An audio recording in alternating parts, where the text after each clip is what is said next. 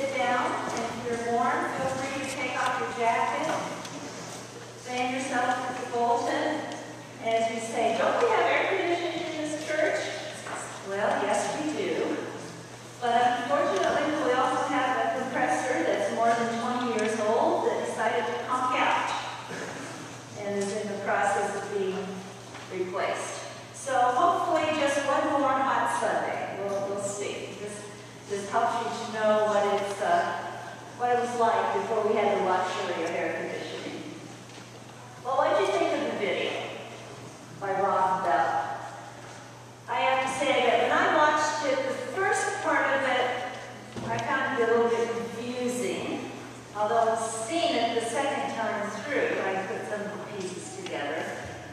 But I really liked the questions that he asked at the end. And I'm going to get to those in just a moment. But just let me put Rob Bell into perspective for you. I wouldn't be surprised if you've heard of Rob Bell, although you may be saying to yourself, now why is that name familiar to me?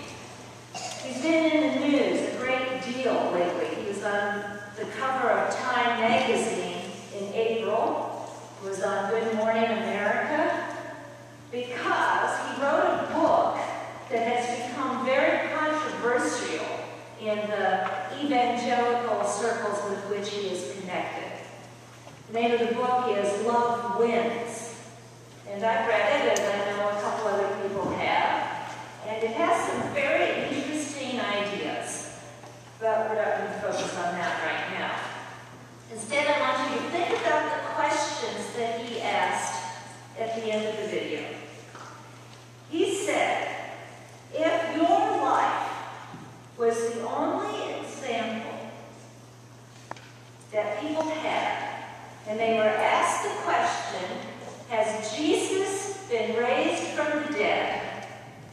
Based on your life, what would their answer be? In other words, how do we do when it comes to living out the good news? Do we live as if the power and presence of the resurrected Jesus is around us and within us? Do we act as if we are people who have been forgiven and thus have been transformed?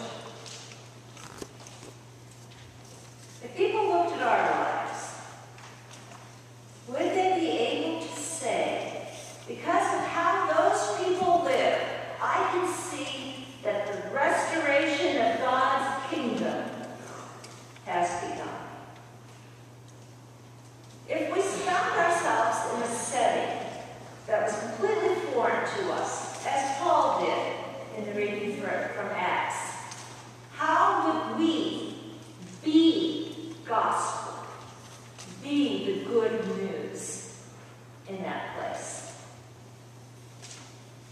Today in the gospel, today in the lesson from Acts, as we continue our study of the book of Acts, we jump clear ahead from where we were last week.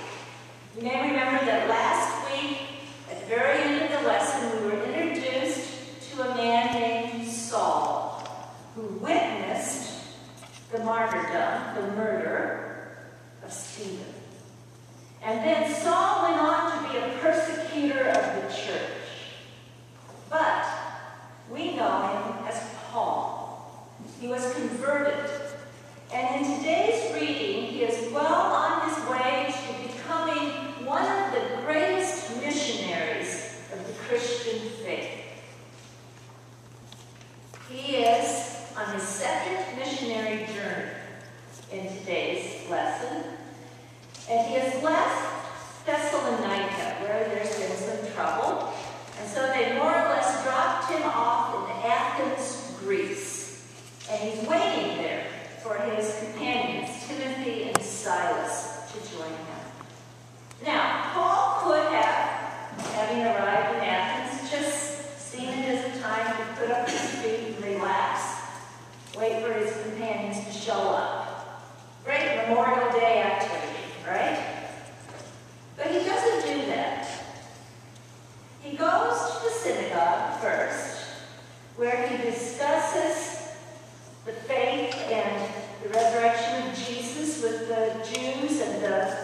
Gentiles who believe in God. And then he goes into the marketplace, where he engages in debates with the philosophers there. And it says even in Scripture that he's discussing, debating with Epicureans and Stoics. Now remember, at this time, Athens was a place where many people were interested in learning, in philosophy, and in religion. At this time in Athens, there were hundreds, thousands of altars for various idols, various gods. And there were gods for almost everything that Athenians would have done, every aspect of life.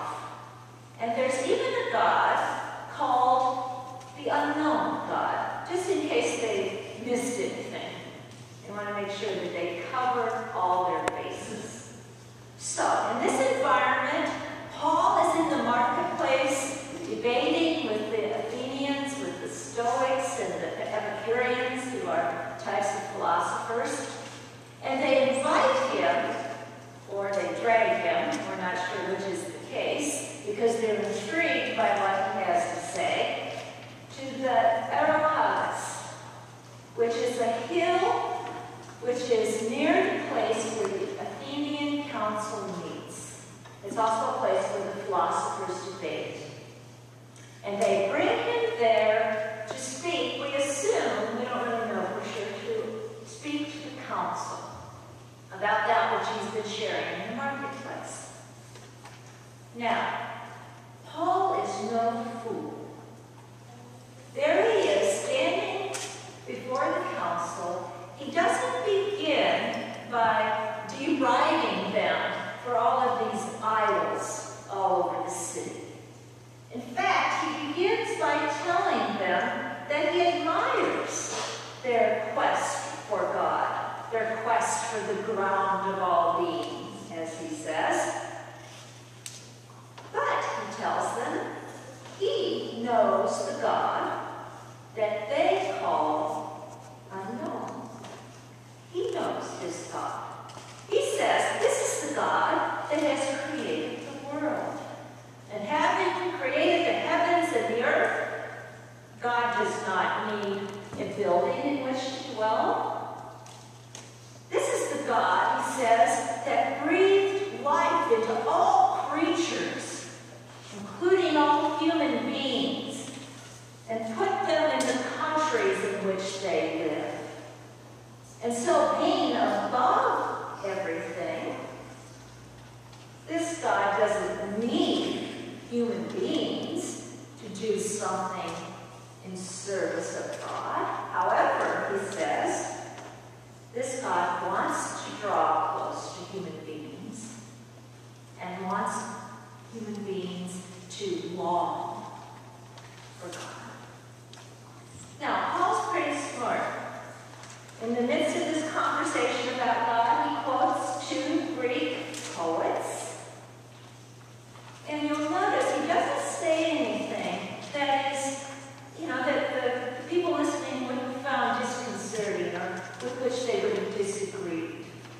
He's building a rapport with them.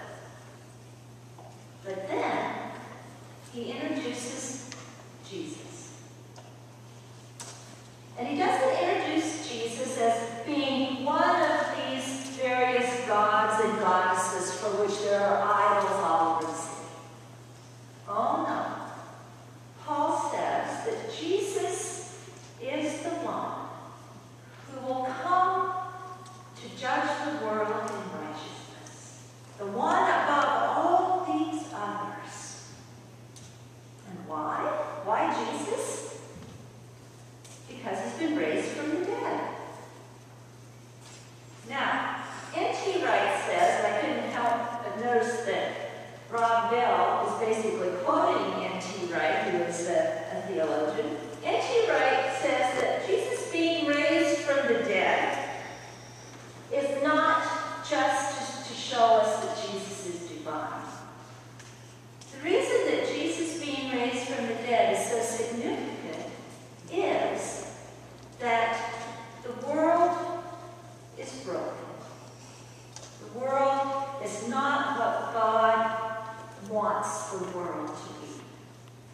in the resurrection of Jesus, we have the first physical example of the world being set right, being restored.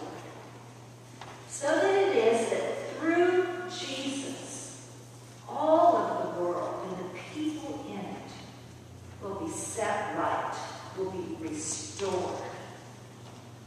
So, Paul says to the Athenians, give up your idle ways, particularly your worship of all of these idols, and seek instead the living God, the God not made of stone or gold or silver by human artistic ability, by human hands, but the God who is the creator, the true God. All of these idols, he says to them, are getting in the way of your finding the true, living God.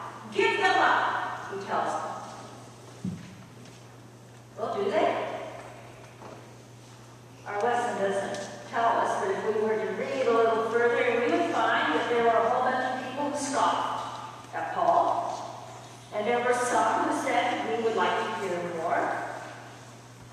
And there were a few who accepted what he was saying and became disciples of Jesus.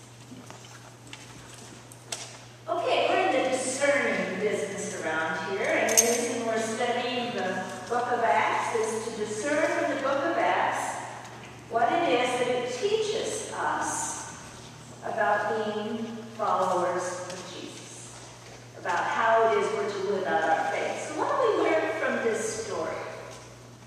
Let's just, I can tell you what we learned about it. 6 sentences. See which one of these is going to count. Paul goes to Athens, and his goal is what? His goal in everything is to preach the good news. But when he gets there, he realizes that he has to change his method. He has to change his approach to fit the culture. Otherwise, the people won't listen to him. And so he does that. And as he does it with the spirit of acceptance, the spirit of affirmation. And yet, he invites his listeners to go further. And he doesn't water down his message. Now, how are we to do that? That's a matter for our discernment, both individually and as a congregation. But let's go back to Rob Bell for a minute, because it's very interesting to me that Rob Bell's church in Michigan is called Mars Hill Church. Why? I went on the website, looked up Mars Hill Church, and all it said was that Mars Hill is the English translation of that hill in Athens where Paul gave this speech that we just have been talking about. And that's all it says. It doesn't give any further explanation as to why this church that was founded in the late 90s is called Mars Hill Church. But I have a guess. And my guess is that it's the very reason that I just said, the very things that Paul did that Rob Bell wanted to accomplish in his church, in the church that he started, I should say, the Church of Jesus Christ that he started. Which are to go into a setting, to preach the good news of Jesus Christ in a way that could be heard by that particular culture, in a way that was accepting and affirming, and yet invited people to go further, and that didn't water down the vital part of the message of grace in Jesus. Now, I would say that given the fact that this is a church that was founded in the late 1990s,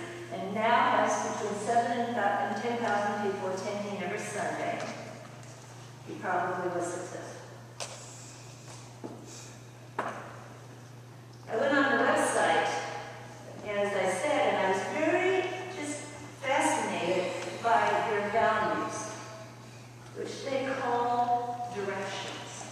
And for every value, there's a symbol, an arrow. And their values are these.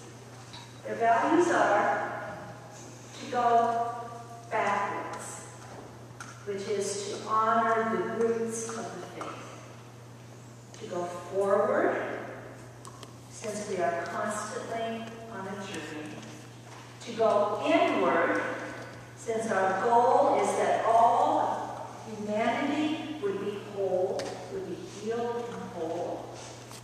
To go, now this isn't a true word, it's pretty creative, withward, because as believers, we have been made to be in community.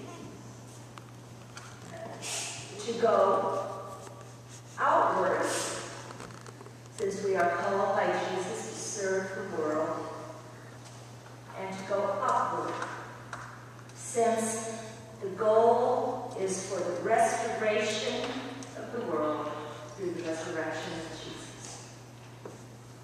Well, I thought that was pretty clever, to have values that you don't even need words for. You just need these symbols to remember what they are.